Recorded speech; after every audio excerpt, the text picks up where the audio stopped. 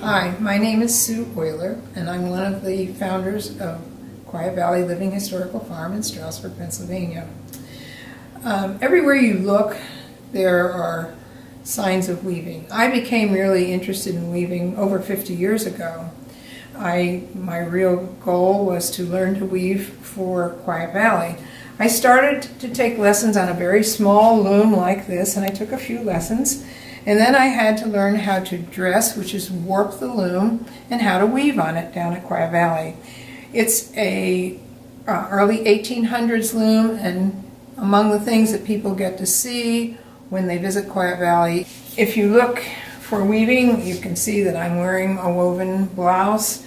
My jeans are woven, the sheets on your bed are woven, the linen towels. Many things are woven. Many of the things you don't think about, though, might be something like a basket.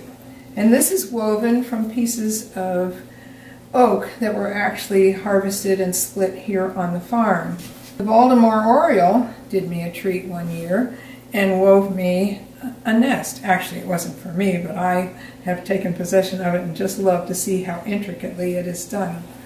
If you look down at the farm, there's a woven fence that we have. It's made out of sticks that was woven to keep the animals out of the herb garden.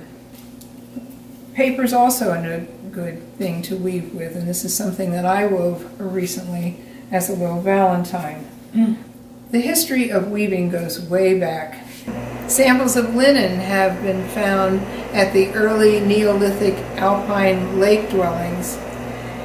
The Egyptian tombs have beautiful examples of hand-woven linens. Some of those are so fine that modern technology cannot even reproduce them.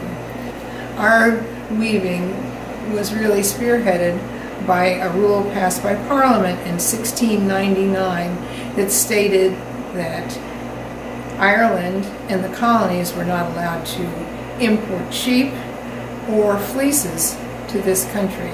And further, they were only allowed to buy woven woolens from England. And before long, men were traveling from both Great Britain and Germany to come to this country, bringing with them their skills and their ideas about how to build looms. Soon, many of these men were professional weavers, weaving a lot of the essentials for the home. Women also wove some of the simpler things in the home. At Quiet Valley, there's a barn frame loom, and on that you could weave a very simple tabby, which is just an over-under kind of weave. You could weave a twill, or with 4 shafts, you could weave a very interesting geometric design. The limit of this was great. You could weave so many different designs.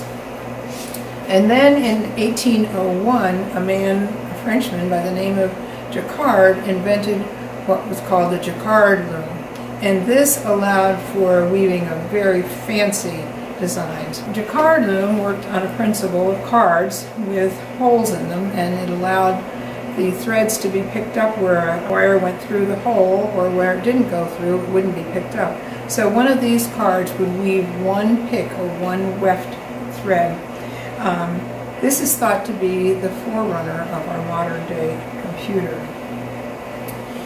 Then along came the Industrial Revolution, and things were greatly enhanced. The production went way up, and this allowed especially young women an opportunity to work outside of the home. Then in the 1920s, the Union Custom loom was manufactured. There were thousands of them. These went into homes where men and women could weave carpets for their own use, and many times they were woven for sale.